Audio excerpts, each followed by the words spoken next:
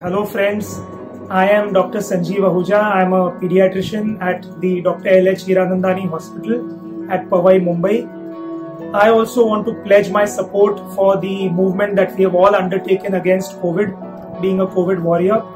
I would tell and appeal to everyone to constantly wear a mask, to avoid going to public places as far as possible. In case you do go outside, maintain proper social distancing.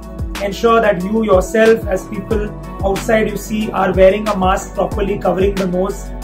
Whenever it's possible, use the electronic mode for payments. Avoid using cash or going to banks or any such public spaces. I, as a pediatrician, am now witnessing in the second wave of COVID in Mumbai several children affected with COVID. Fortunately, most of them are mild cases with mild symptoms. They are being treated at home in home quarantine.